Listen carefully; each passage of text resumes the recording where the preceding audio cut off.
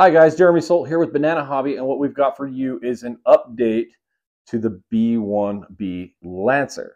So this has taken a little bit of time for us to get going, but we wanted to make sure it was absolutely right. And so now we are ready to unveil a version 2 of the B-1B Lancer. So let's talk about the differences between the version 1 and the version 2. The difference is that we now have an updated controller that is absolutely awesome. Out of the box, no bypass, no advanced setup required. Your previous gyro on and gyro off are no longer the same. So that is now out the window. We've got brand new programming, we've got brand new functionality, and that is all now in a brand new version 2 controller. We have them right here and ready to go. This is an upgrade that you can add into your version 1 and make it into a version 2, easy peasy. Now, how easy is it to do that? So within your manual of your version 1, comes with the exact setup on there where you got all your inputs from your receiver and all your outputs. As long as you follow this to the T, you should be able to swap this out and be able to run it. And so like I said, the biggest thing in there is that you're no longer going to have to do any kind of the bypass or the advanced setup that we have within the manual. Okay, so now what you're going to do is you're absolutely going to run from out of the outputs or of the controller, or inputs I mean, from to your receiver. So you are going to utilize every one of those 7 spots, 8 if you're going to use thrust reversing. So we absolutely trust this new controller. It's absolutely fantastic. We wanted to make it as good as we could, and we've ran this thing through the ringer, and now the airplane is absolutely solid. Now, biggest difference, like I was saying, is that the gyro works like it should, and the other gyro, we're not saying was bad. We're just saying that it didn't have the feel that we wanted in the airplane, and that's where the advanced setup had to come in. And so now what you've got is you've got the abilities to use your trims, sub-trim, expo, rates, gains, any of that kind of stuff. And then the gyro is an auto setup gyro, so you don't need to do any gains to it. You don't need any of that because that is pre-programmed and it works awesome. And so over 100 flights on this controller in multiple airplanes on there, and it has been a solid update to this B1. So thank you, Xfly, on there. Thank you for listening to us on there and taking our input and your guys' input, and we've made this better. So now the second update on this on the airplane is now we have updated wing connections. I know this was a big concern for a lot of people, even though it really was not an issue. So now you've got an updated area on the sides here, triangle supports that actually structure this just a little bit more.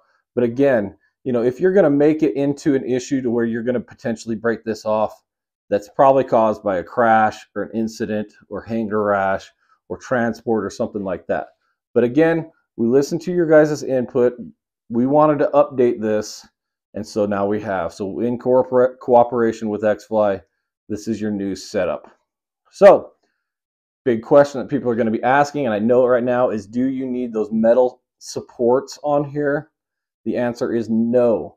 Those were intended to be a repair option, and with this updated section on there, you should not even need to use those.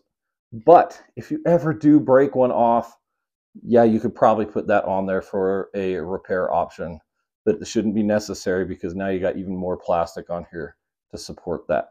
Now, what we hope doesn't happen is that this doesn't break and now you start having wing sweep mechanisms.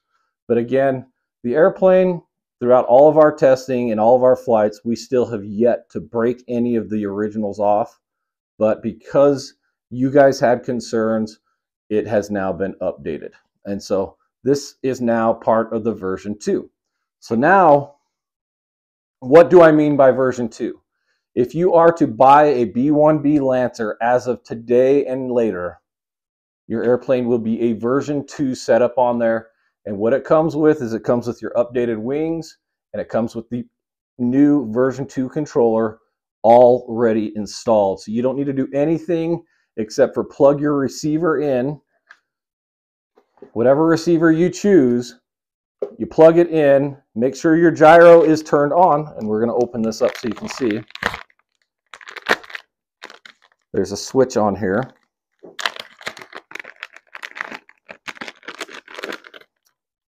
So on the back of the controller, there's an on switch and an off switch.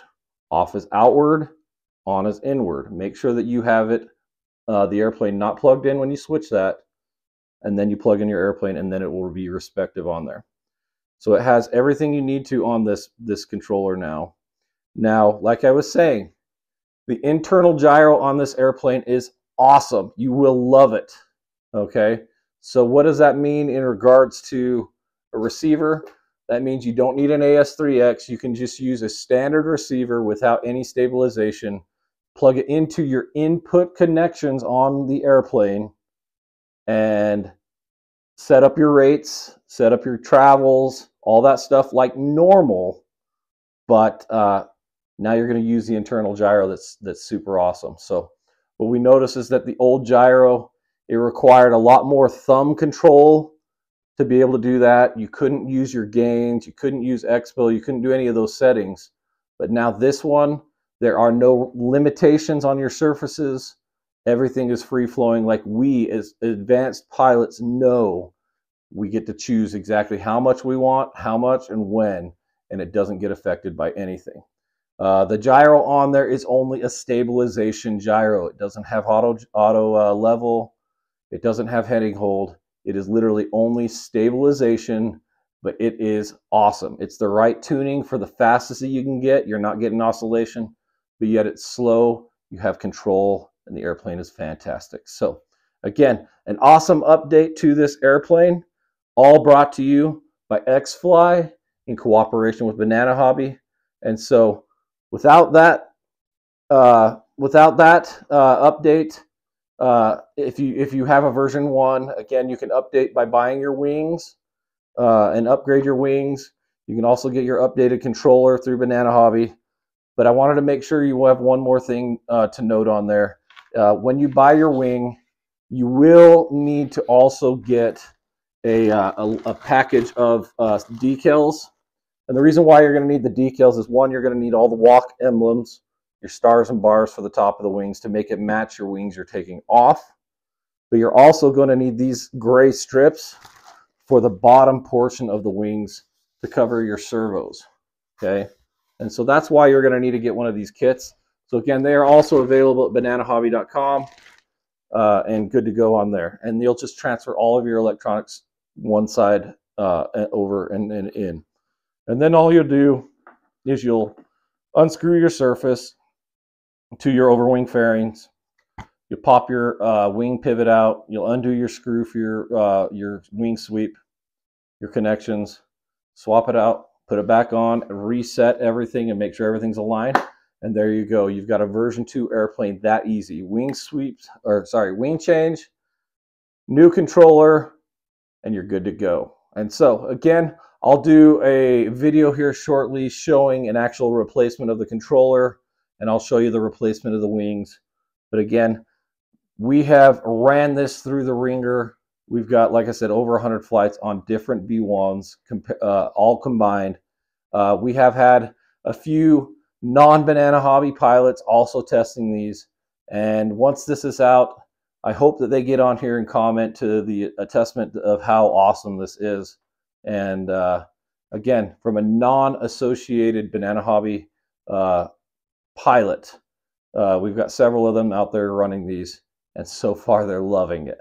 And so without putting words into their mouth, I hope they comment. But again, I'm Jeremy Solt. You can find these new products and new upgrades for your B-1B at bananahobby.com. And thanks for watching.